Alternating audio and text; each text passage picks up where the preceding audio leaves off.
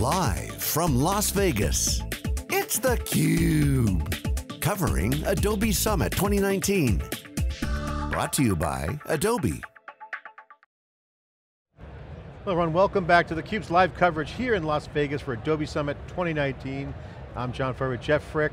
My co-host this week, Michael Young, is the CIO of Asia Miles. Welcome to theCUBE, thanks for joining us. Great to be here, yeah. So take a minute before we get into the conversation about machine learning and all the cool tech. What does Asia Miles do? What's your role there and what's the company do? Right, Asia Miles is the loyalty reward program of the Hong Kong's Cathay Pacific Airways. So the typical airline, but we have the reward program to support our members of Cathay Pacific Airways. Okay, so we have over about 11 million members and over 700 partners around the world. How many members? 11 million. 11 million? Yeah, wow. Yeah. That seems like a lot to me. Yeah, right. We are the leading loyalty program in the region, in Asia.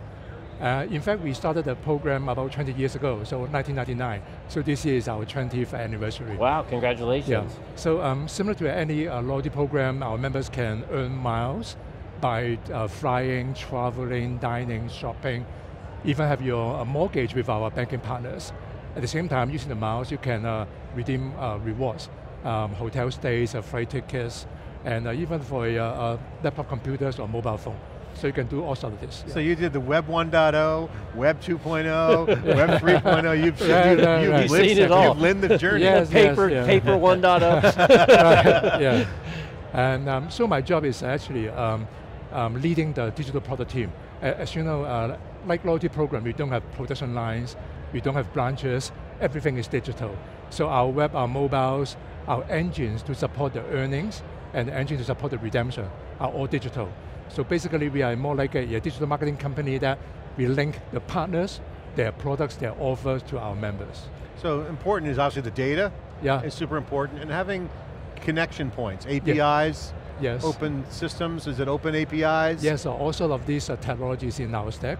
Yes, and so basically our membership profile or databases, and then with APIs we can do all sort of modeling or calculation or segmentation, and then we push through our marketing offers or campaigns to our targeted members. So that's a good architecture. Now what specifically of Adobe product stack are you using for Adobe? We used almost the whole suite of Adobe products. We started our baby step about 3 years ago with Adobe Experience Manager. Basically our content management system support our website or mobile. And then we extended to campaign to automate our marketing campaigns. And then later on audience manager, target, and analytics, so on and so forth. So basically a full stack. Yeah. So you're a big customer of all the products. Yes, indeed. Yeah. So one of the big things you're talking about is the data, role of data, and machine learning's coming up a lot. Yes. How are you applying machine learning now with all those millions of members? Yes. And all the different diverse content you have. Exactly. And the different connection points to partners. Yeah. You have to kind of have this free-flowing operating environment, platform yourself. Right, so, So how are you using machine learning to either automate away things that you're doing manually or creating new innovation insights? Yeah, as I mentioned, we have to match the offers from our 700 partners to 11 million members, right?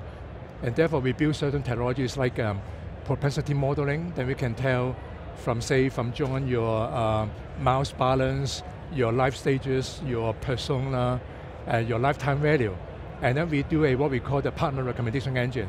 So the recommendation engine will push to certain offers to John or to Jeff directly based on all your profiles. And that requires some machine learning and modeling as well from our data scientists team. Yeah. I'm curious how the expectation has changed over time in terms of what your members kind of expect to get out of the application. Because I assume they want more and more and more, and what was special today is common tomorrow, and how you've been able to continue to adapt and change what you offer the experience. Great question.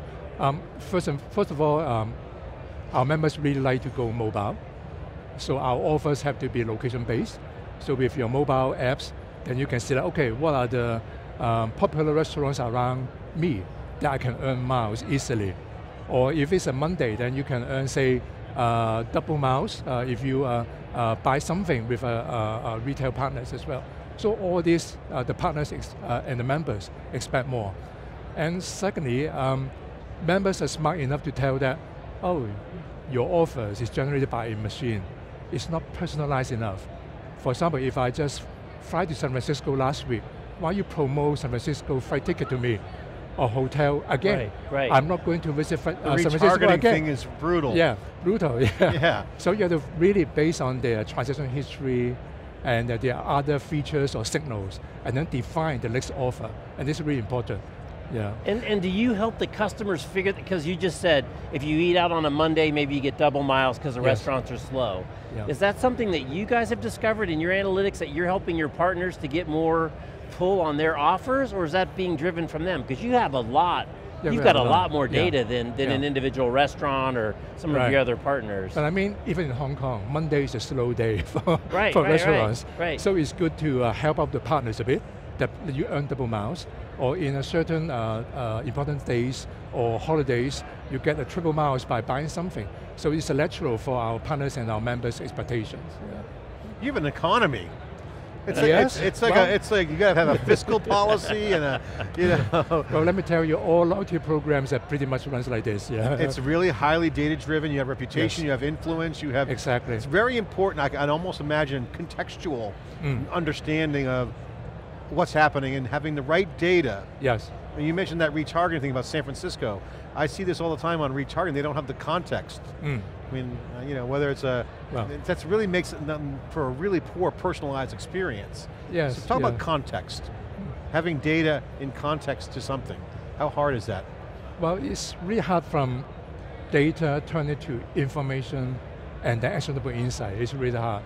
So even we have so many team members with doing all these modelings, there are times that we need powerful tools to do proper segmentation and targeting. And that tool's got to be really flexible and fast responsive to certain contexts. And with that, Adobe products help us a lot. What's the biggest to-do for you going next step? As you continue to grow, you're in digital, all digital. Yes. You have Adobe Suite, Yeah. cloud computing scale, Yeah. a lot of data context, a lot of usable data. What's next for your business? What's next for you? Well, last year we started to test the water to try our blockchain technology. So we have the marketing campaign rules embedded in the blockchain smart contract. And this is one of the things that we invested a lot of time and resources into it.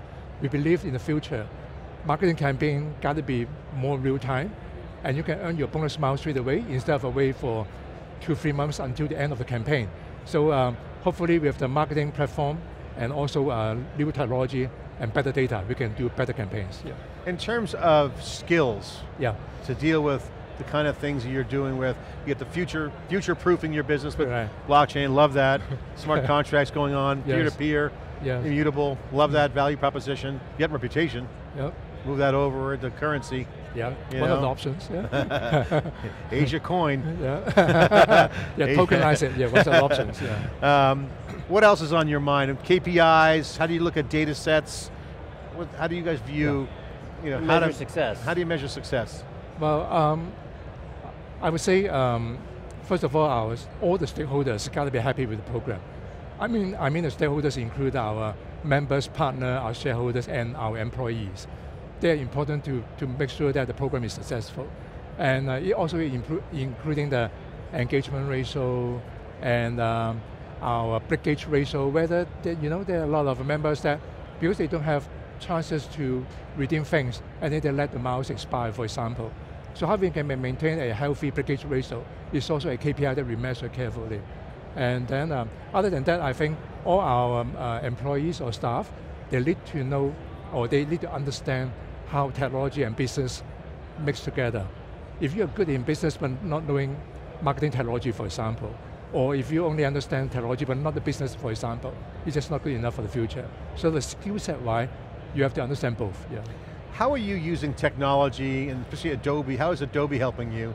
And then what other things you might be doing to help internal processes get better? Because one of the things that I'm seeing here at this show is, with the platform, as you start to thread the data together, and let the data kind of naturally flow with machine learning and the different data points, you can start to get some visibility into insights that might not be there. So that's going to cause some internal disruption. People might lose their job, or new jobs emerge. There's always conflict when you're moving, when you're progressing. Yeah. Yeah. How do you use technology and this technology to keep getting higher functionality, better economics? What's the internal struggles and gains look like? Well, for example, before the days of marketing platform or Adobe days, you may need to take weeks to prepare a campaign, if not months, okay? Because you need to prepare all the contents, all the data segments, and then you push out through all the different channels. But now it can be always on campaign within days. And for the blockchain example, we can actually eliminate the reconciliation and settlement effort. So the back office operation team, they can move along to do something else, to do more campaigns or to talk to the partners more to understand their needs, instead of just keeping just number crunching to do reconciliation. So I think it's not about with less resources, but with the same resources, how to do more things. Right. Yeah, that's our goal, yeah. And is it's almost continuous improvement on the campaigns continuous all the time. Versus just, let's plan a campaign, run a campaign, measure the campaign. Yes. It's just constantly going. Prepare, run it, and then measure. Just never ending, yeah. As an Adobe customer, do you like their direction that they're going? Yes, yes. All exciting products are in the roadmap, and we are ready to explore more in the future, yeah. Good. Michael, thank you for coming on and visiting us with theCUBE. Appreciate it. Okay. Here inside theCUBE, we're taking all the action here at Adobe Summit, getting the data, sharing it with you out in the open internets. Thanks for watching. I'm Jeff Frick. Stay with us for more coverage from day one after this short break.